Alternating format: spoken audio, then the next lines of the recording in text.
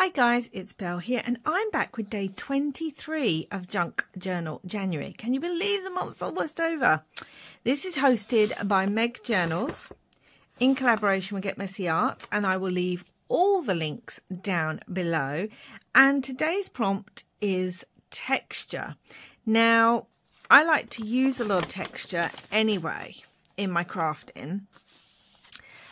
So I've chosen this page because of the tea dyeing already having lots of texture, and it's a grid page, so that gives it lots of texture there.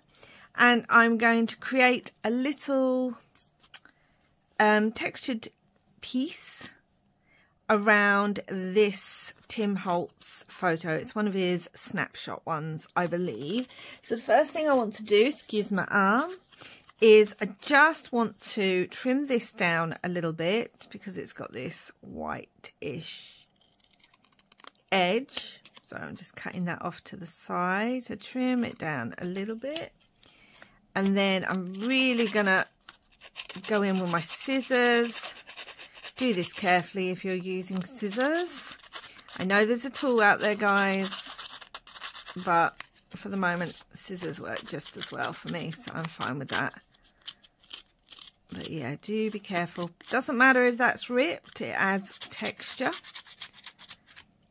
Yeah, there's so many ways of adding texture to a page. I'm just going to ink around it in Walnut Stain Distress Oxide. I love adding texture because, I don't know, a page feels weird for me if it hasn't got some sort of texture on it. I'm quite a tactile person, and yeah, I just like that. So that's going to be the center. I'm going to come in with one of my tea bags again because this adds texture to a page. One, because you can actually manipulate it to give it ridges, but two, because of the actual pattern that the tea bags leave. So I'm going to come in and sort of Mod Podge that off to the side because I know I want that there. Use whatever matte medium you have. I don't mind Mod Podge, so that's what I'm using. I'm just going to put it on here. I did think about gessoing the background, but I wanted the texture of the tea dyeing, so that is fine. Let's add that on there. And then go over the top of it. Yeah, so there's plenty of ways to add texture to a page. You can do it by building up layers of inks and stamping. You can do it with fabrics. You can do it with papers, like handmade papers, crinkled papers. Yeah, there's all sorts of papers out there that can give. I love using handmade papers in my crafting. Okay, and I'm also going to add, this is a little bit of oh, what's it called? Sewing pattern paper. I'm going to add that on there too. I like the lines, so I'm going to add that. I'm going to put that down.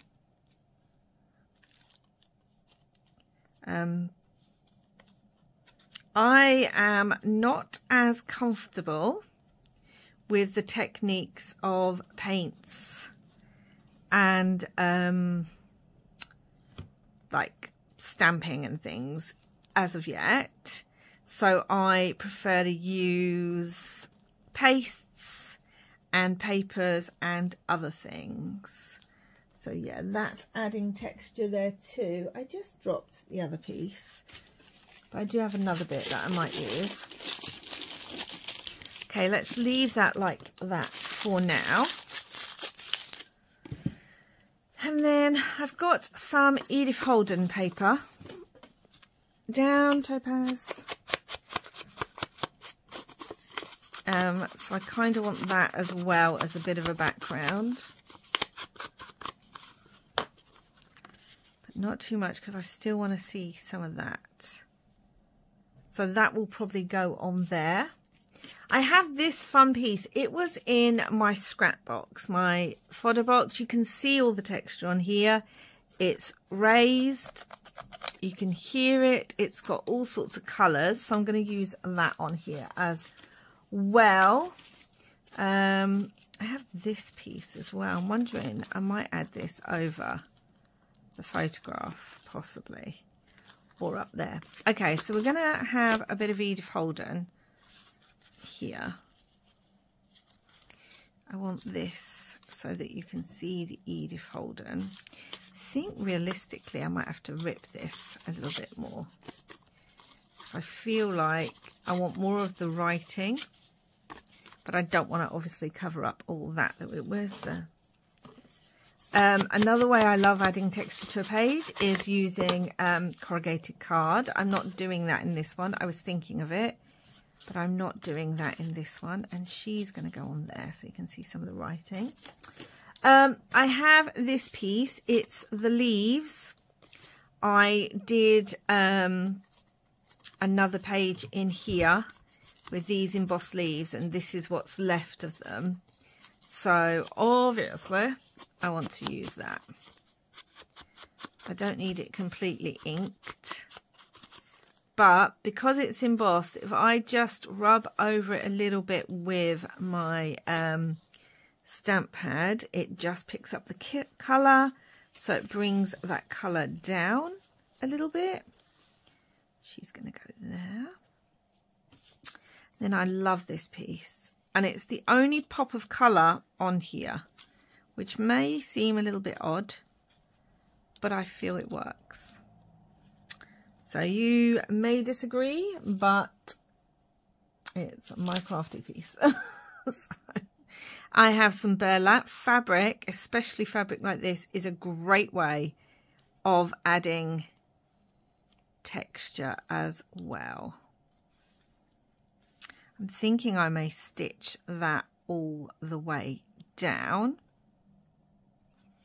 If I put this up a little bit and then this down, it gives me different layering, which is fun. So I think what I'm going to do is I'm going to stitch that all together, guys, because then we can stick it down and I'll come back.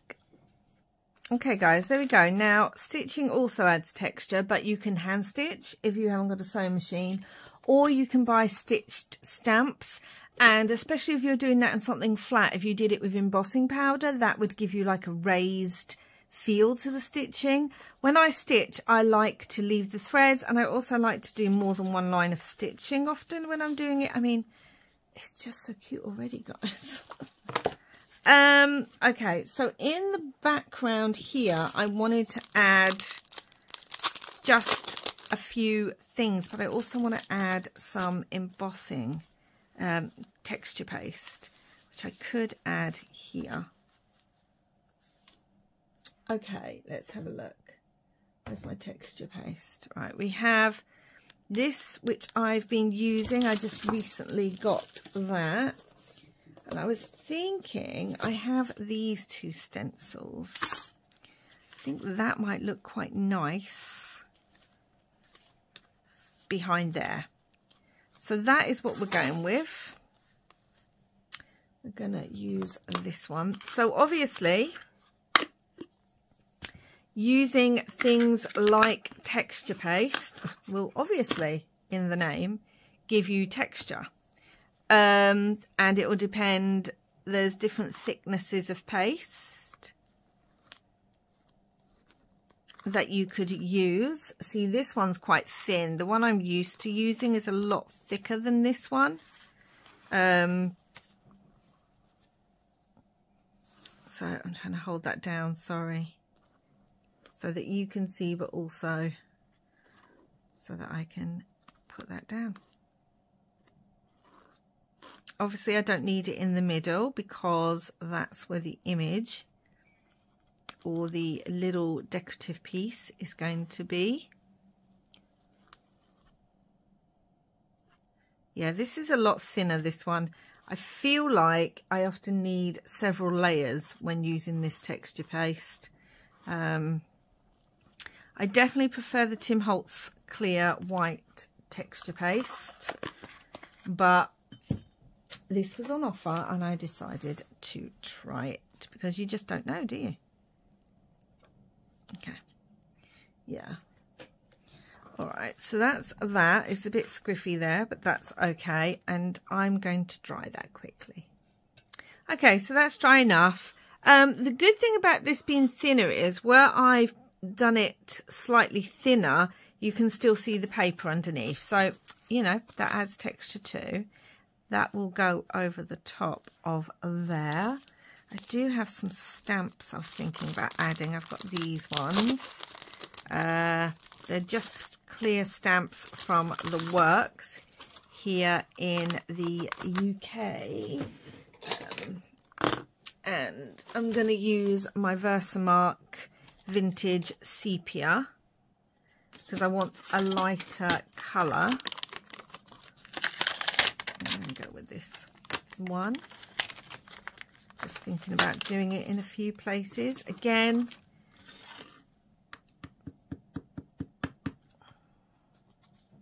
I think here might be quite good. Let's get rid of that.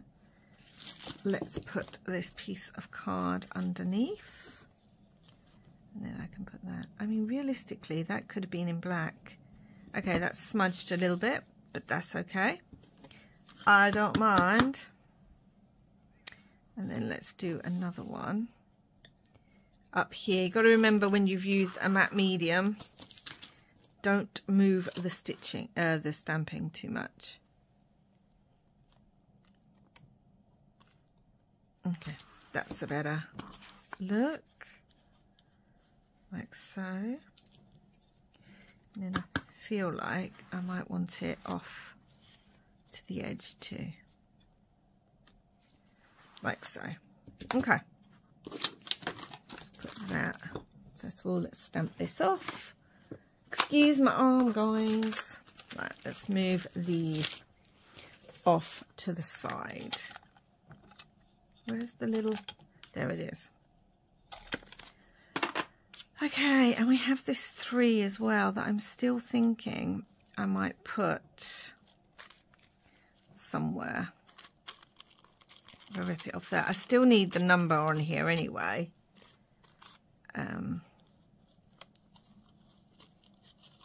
But could do something like that maybe.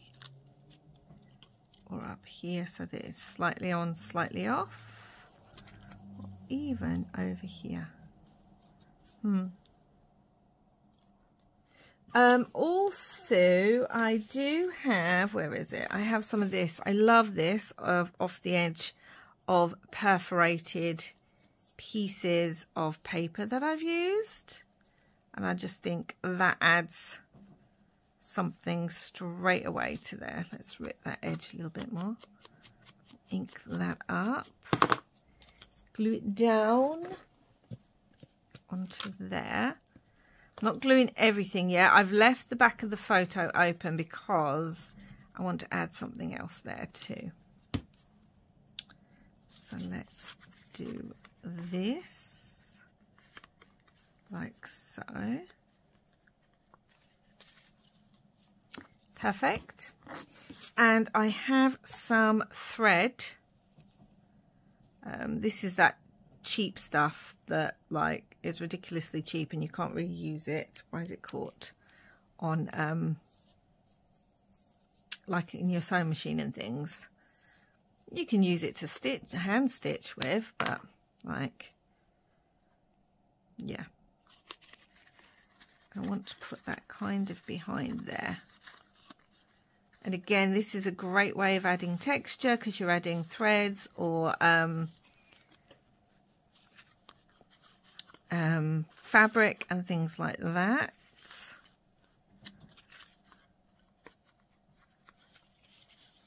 Trying to get it to where I like it.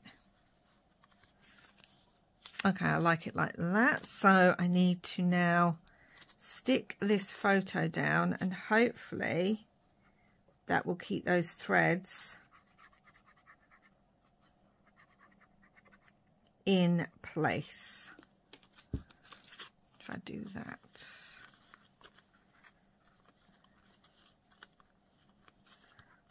Like so. There we go. So we've got texture paste, we've got some background texture added. I really do like this 3. Maybe. Is this day 23? It is. So I could put a different 2 there and have the 3 of this as the 3. Okay, that's good. All right. So we've got that like so. I'm just having a look if there's anything else that I want. Got some of this fun stuff, but I don't think we need that. I do have some, what's it called? Book spine. I do have some of that, and I do love using this as well. That looks quite good there. It's very white, but we do have the brown on the other side. We may not need it. I mean, I just like it, but we may not need it. All right. So what I'm thinking of doing is I'm going to stick this down now onto the page. Give it a really good glue because of all the different embossing and textures, funny enough. And stitching and all of that. So I'm leaving the threads from the stitching too, really getting the edges.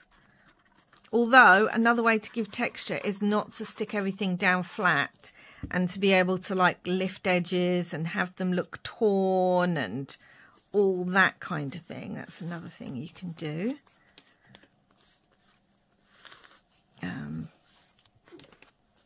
Hello, Topaz. Down, down, down. You're in the light, sweet girl. Excuse me. Okay, so we've got that. And then I have brought, and I don't know how these are going to go, but they're glass texture beads. And I don't even know what they look like. I mean, it just looks like... I don't know if they dry clear. That's the thing. I mean, worst comes to worst, I can ink over them. They've got, I don't know if you can see that, it's got very tiny little beads in it. And I was just thinking of adding some of those. I mean, I've only just got them. Ooh. So I don't know. But they're texture beads. So I'm hoping they dry clear. And then you can kind of see the beads in it. I don't know. Again, another way of adding texture.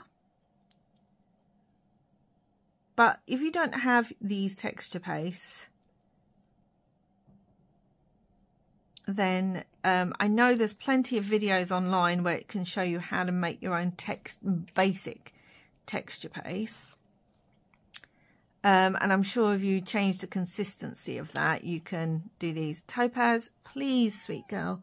No, not at the moment, darling.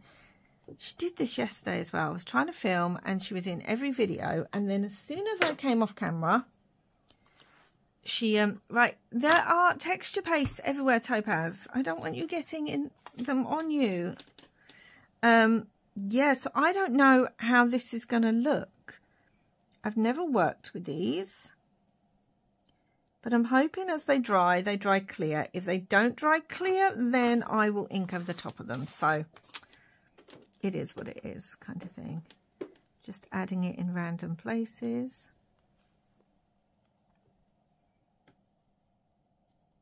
Just to, I'm really trying to get the one with the most kind of beads in it.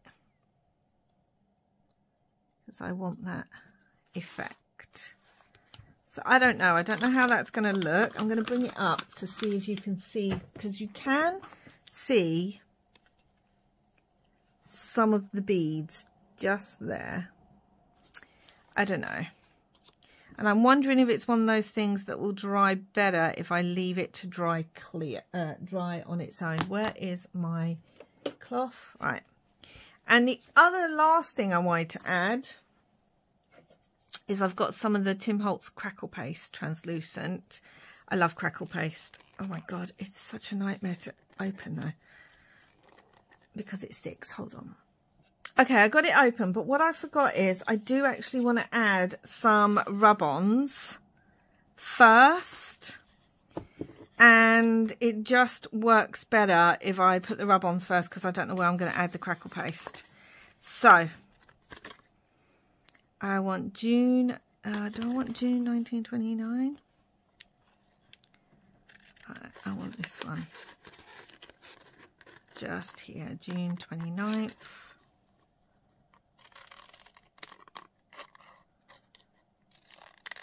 So I want this one first. Yeah, I don't know where I'm going to add the crackle paste yet. So, June 29. Again, you can do this with stamping. I just find when I've got lots of layers that stamping can be a bit more problematic, so I like the rub-ons. June 29. And where is the 1923 bit?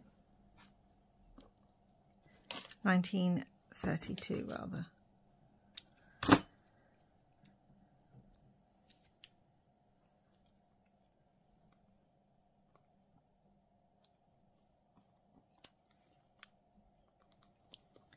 So yeah, it would really help if I had something really flat underneath to be able to rub on. Hold on guys, sorry, I've got my arm in the way again.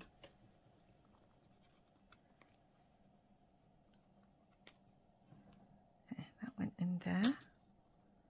So we have the rub on.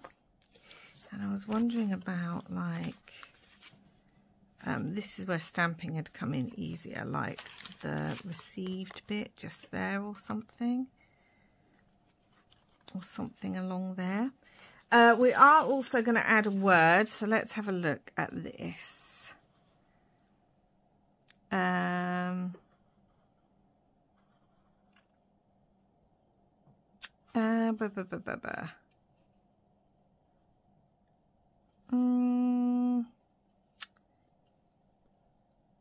She is brave. Own your story. There we go. I'm going to have this one. I might have that on there. That might be where this needs to go. Own. Up there. Now I feel like it needs to go down there. Right, so I do need to really stick this down because it's going to be on lots of different layers. Own your story. Like so. Let's hold that down a minute. Okay, so that's that. Where did that 3 go to? That 2 go to that I kept looking at? Oh, where do I put things, guys? It's only a small space. That 3.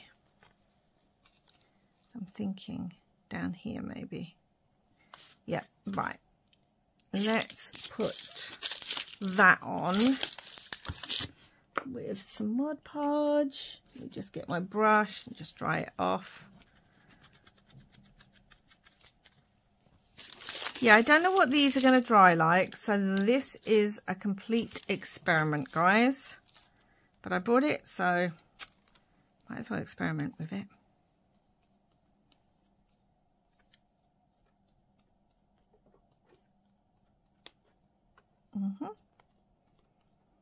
Okay, that needs to dry. And I also, like I said, I want to put some crackle paste on because I haven't thrown enough at this page. Yeah, this is the crackle paste translucent. This will, you won't be able to this won't dry on camera. I'm going to have to let this dry and take its time. You might think, what's the point of putting the rub-ons there? Well, hopefully this will dry clear, so you will be able to see the rub-on through the cracked piece. That's what I'm hoping. So right now it just looks very, very white and very, very weird, but that will change once it goes clear, where it's not on ink. Obviously, if you're using a wet medium over inks, it will change colour with the ink. So, down like that. Yeah, I never know what I'm going to get with the crackle paste, because I just never know how fine and detailed the crackles will be. It does depend on how thick you apply it, and I find it also depends on what medium it's on. Okay, so this just needs to dry so I can stamp the two on there.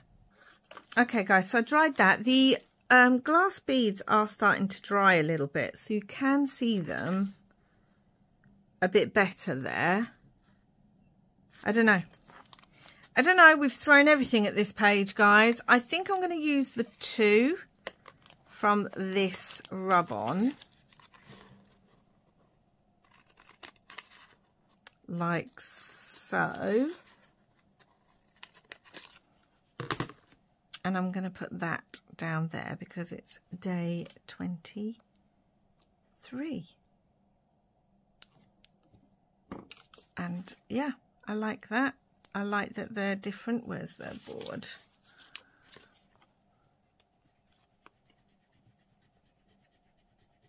And rub that on. Hope that it goes on really well. Yeah. So that's today's one, guys. Lots of different textures here. Once it's dry, there'll be lots to kind of touch and everything. I don't know. Let me know what you think. I will come back and show you what it's like once it's completely dry and the crackle paste has gone clear and these have dried well enough, and whether I've needed to ink them or not. So I will come back with that. But that's it for the moment, guys, unless I want... No, I don't want anything else anywhere else. Leave it, Belle, leave it and walk away. So, yeah, I'll come back and share it with you with what it's like once it's completely dry. So it's all dried a little bit. The glass beads do actually dry clear, which is quite nice. But I've gone over some of it with some ink. So you can really see... I really hope that's picking up the crackling here. If I bring it up, you can really see it, and you can see through the words. You can see the glass beads now, and here. And you'll also see that I've splattered it with a little bit of gold and some black, just to add a bit more interest. You can see here where I put all that crackle paste that it has crackled a little bit, not as much as I would have liked, but it has gone clear, so you can see through it. And even the bit that went onto the, some of the crackle paste went on to the thread, that also dried clear. So that's it. That's page 23. I really love how it looks. I like the fact that I added splattering. I think there's lots of different kinds of texture. There's texture in the background. There's stamping, stencil paste, embossed papers, burlap, threads, even these add in texture, the glass beads and the crackle paste. There's lots of different types of texture. I really, really like it. I know it's suddenly gone very, very dark, but I wanted to share this with you. So that is it for day 23. Please do like and subscribe if you haven't already. And don't forget to check out the links down below to Meg and Get Messy Art. And there is a playlist for Junk Journal January, everything I've done so far on my channel if you're interested in that. And until next time, guys, thank you so much for watching. And wherever you are in the world, I hope you're having lots and lots of crafty fun. Bye.